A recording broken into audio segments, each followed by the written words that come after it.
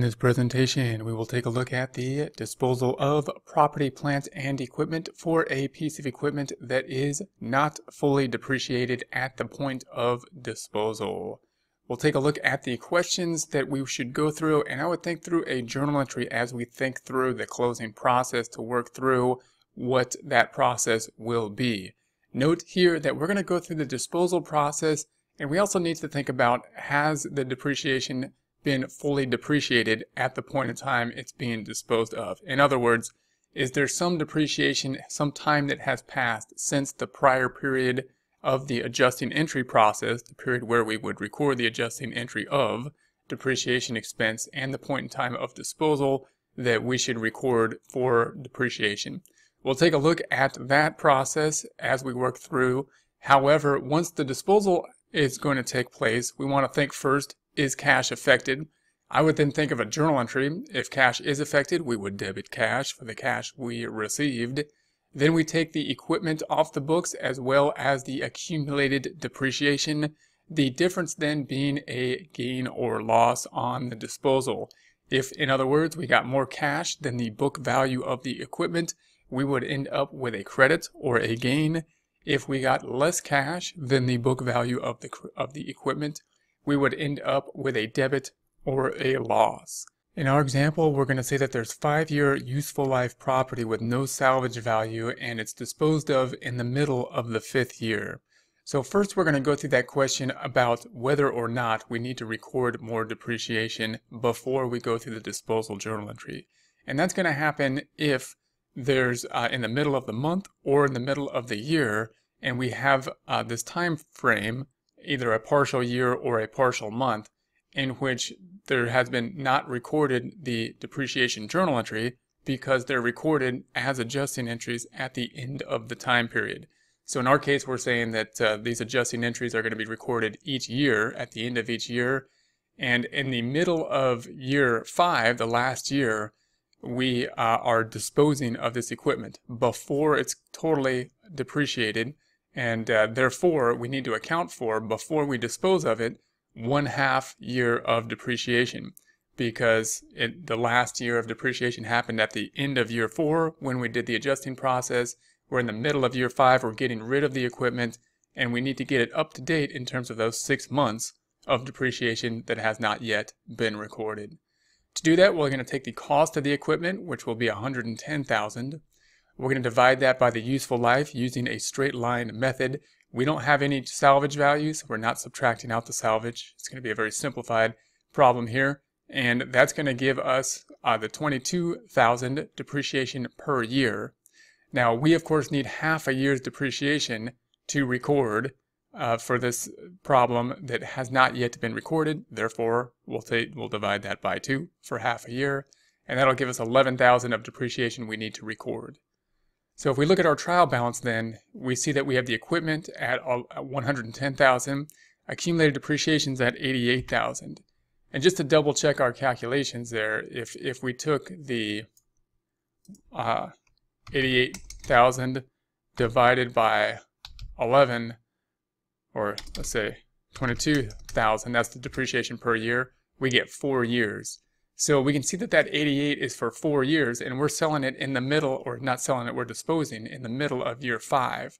So that means we have to record that 11,000 1/2 a years of depreciation to get it up to date before recording the disposal.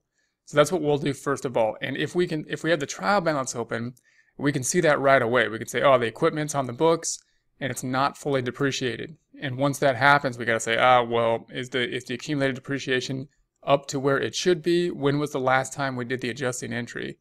And if it's not, we'll make it what it should be with an adjustment, and then we'll do our normal disposal process.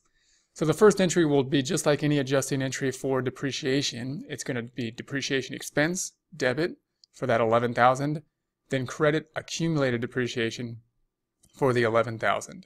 That'll be our first transaction. Once we do that, if we were to record this, the $88,000 would go to $99,000 in accumulated depreciation. Then we can do our normal type of journal entry, which is going to be 1, we take off the accumulated depreciation. So note it's going to be at $99,000 after this transaction, because we have 88,000 plus the 11,000, it's now at 99,000. When we work these type of problems, and especially if we don't have the trial balance here and we just have these floating numbers that they give us in a word problem, that can even make it a little bit more difficult. It's nice to have a trial balance, even if it's not the trial balance you're working on with the same numbers, just to see that the accumulated depreciation is a credit balance account. It would go up with this credit because it would be doing the same thing to it, to 99, and you can then figure out the disposal process. We now need to take it off the books, debiting it by the 99. Then we're going to take the equipment off the books. It's on the books as an asset, 110,000. We're going to do the opposite thing to it, a credit, 110. Then we're going to have the difference. Obviously, we have a credit 110, a debit of 99. The difference is 11,000, which is really, it's the half a year of depreciation we haven't recorded. So this 11,000 is the depreciation we recorded. We still have half a year of depreciation we did not record, and it's going to be a loss because we didn't get any cash for it. So in other words, on the books, we have the book value of 110,000 minus the accumulated depreciation is 99. And if we, the difference being 11,000 book value, we didn't get any cash and therefore have a loss. So that's one way we know that this is not a gain but a loss. This is a loss transaction. And the other way we know is because it's a debit. If it was a debit, that's going to be kind of like an expense because it's a income statement account, and expenses will bring net income down. If we post this out, then we're going to say that the depreciation expense is here. It's going to bring depreciation from 0 up by 11,000 to 11,000. Accumulated depreciation, we're going to net these two out. So accumulated depreciation is going to be the 99 minus the 11. So I know we kind of netted those out. These two are being recorded at the same time. And so it's the 88. And then we're going to take out the 88, the 99 minus the 11, bringing the balance down to 0. And then we have the equipment at here. We're recording this 110,000 credit. Here's a debit. We're recording the credit to it, bringing it to 0.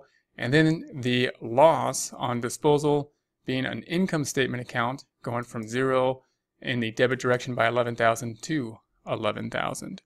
Looking at all the accounts, we can see that we have done what we want. We want to bring the equipment off the books. We've recorded that depreciation and recorded the gain. The effect on net income then is it was at 66,000, which is the credit minus the debits. So that's net income, not a loss. And then we had it go down, 1 by the depreciation we calculated, so the depreciation expense brought it down, and 2 by the loss that happened. So it went down by 22,000 of net income after the disposal process because we disposed of something that wasn't fully depreciated, and we had to record 1, the depreciation that hadn't been recorded up to this point, and then the loss resulting from the fact that it still had a book value and we didn't get any money for it, bringing the net income from 66,000 down by 22,000 to 55,000.